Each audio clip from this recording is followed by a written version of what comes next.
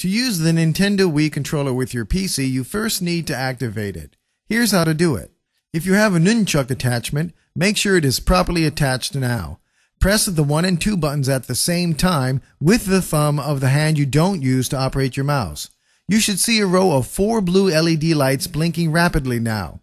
This means your Nintendo Wii controller is in discoverable mode. What is vitally important is that you hold the 1 and 2 buttons down throughout the whole discovery process.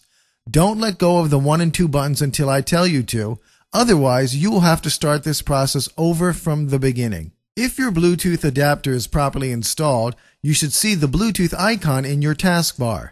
Right-click over the icon and click on the choice that says Bluetooth Setup Wizard. You will now see the Bluetooth setup screen. Now click on the choice that says I want to find a specific Bluetooth device and configure how this computer will use its services. Then click on the button that says Next.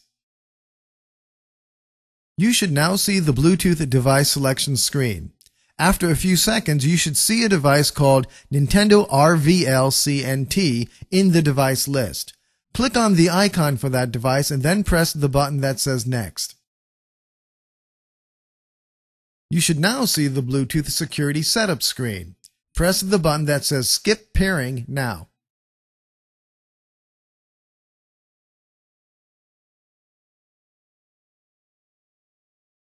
Finally, you should now see the Bluetooth service selection screen with the Nintendo Wii controller in the service list. Make sure the checkbox next to it is checked. Click the button that says Finish.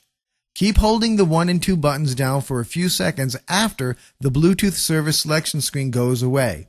If the operation was successful, the blue LED lights will continue to blink and will do so as long as you are using the Nintendo Wii controller.